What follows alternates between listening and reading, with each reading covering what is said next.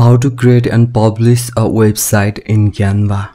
Let's come to the Canva site as canva.com, and this is the login appearance of the Canva. After it, we go for this website option here, and we simply choose one of the template already made or pre-made, for example, and we will be going through it as accordingly. So let's select one of the option here. This one is a business website, so let's click on it, and it gives the option, so it appears the blank space, and we can choose any of this from this template option. For the quicker response or the demo example, we go for one of the pre-made template here, and we simply can add more substance here as we like to make it more fancy. However, the thing we can go with it, and we simply can change the detail over here. Simply you can place your company profile or your personal detail and some of the text, and call to option button, you can simply make it clickable as going here, and simply go for this control K option from your keyboard, and you can simply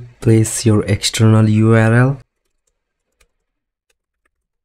and it becomes the clickable. However, the changes you like to make, you can do it. Either you go with this option as remove or change the option, and you can drag it the images, and you can simply make the Canva site website in the Canva, and after it you can publish. But you can highly modify the theme or your website design within the Canva, so pretty easily, and you can do overall changes, and later on after completing your design and your customization, you can simply click on this publish option, and you can add your custom domain as well here as purchase domain option, or you can simply go for this free option. It gives you to host a site on Canva until you have the subscription. Let's go with this free domain and click on continue, and let's give a name, any of the name, and simply click on this continue option. And however, the little bit of SEO you'd like to do, you can here, and simply click on this publish option, and it takes a bit of few seconds to publish it as collecting the elements inside it, and your website is ready. So let's open it into the new tab. So let's see, here we go for our website. It's published on the Canva. In a way, you can create free sites in Canva. Okay, so see you on the next tutorial.